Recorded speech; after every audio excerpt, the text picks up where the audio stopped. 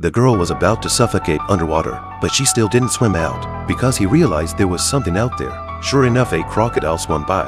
Making sure the crocodile swam far away, the woman rushed away, but she didn't notice a warning sign up ahead. She chose the path with the most crocodiles. As it crossed the broken bridge, a huge crocodile appeared in front of her. The crocodile spotted her at once and immediately swam towards her. The girl quickly turned around and swam towards the surface of the water and swam to the shore before the crocodile caught up with her.